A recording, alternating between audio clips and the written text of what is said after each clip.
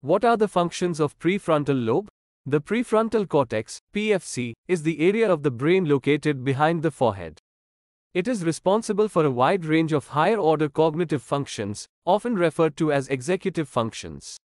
Planning and decision-making. The PFC helps us to set goals, weigh pros and cons, and come up with a plan of action. Working memory. The PFC allows us to hold information in mind for a short period of time, which is essential for tasks such as following instructions and completing complex problems. Problem solving. The PFC helps us to think creatively and come up with new solutions to problems. Judgment. The PFC helps us to assess situations and make sound decisions. Impulse control. The PFC helps us to resist temptation and act in accordance with our long-term goals.